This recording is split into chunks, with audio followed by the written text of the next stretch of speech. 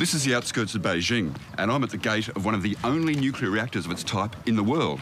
It's taken months of negotiation, but hopefully I'm about to be allowed in.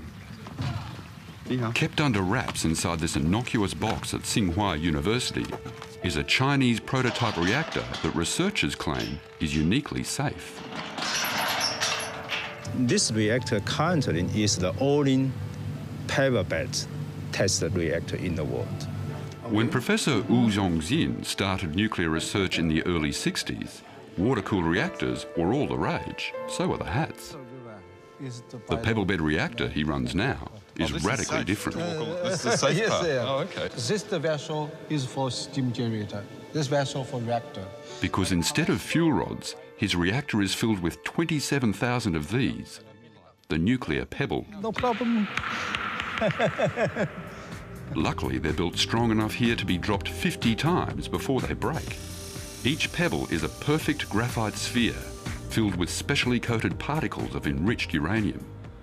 So these are the radioactive particles, the heart of the fuel. Yeah, hard fuel here.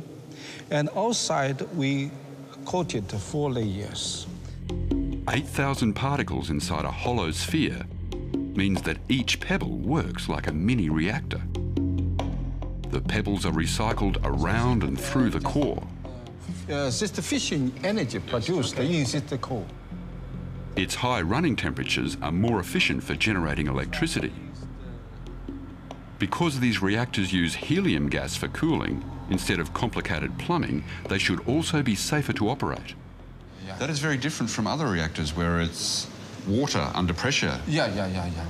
So this is the feature of the reactor. Yes. Is the helium for the coolant. That's very different. It all leads to a daring safety test that would be unthinkable in any other power plant. For this reactor, I think basically we can prove it is melter-free reactor. The professor invites scientists from around the world to watch what happens when you deliberately set up an accident by switching off the cooling system.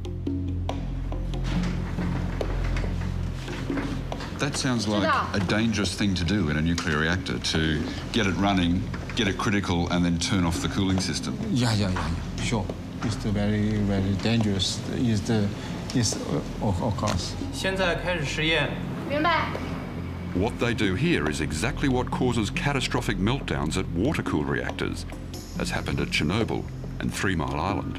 But is it dangerous here? No, okay. Because we have the pass, we remove all the decay heat. So the reactor is able to get rid of more heat than it can actually hold in itself. 已经断掉氦风机电源。 The nuclear physics inside this reactor means that the higher the temperature, the slower the chain reaction. Unlike a water-cooled reactor, the pebble bed doesn't go into meltdown. The reactor goes to sleep, and the test is a success.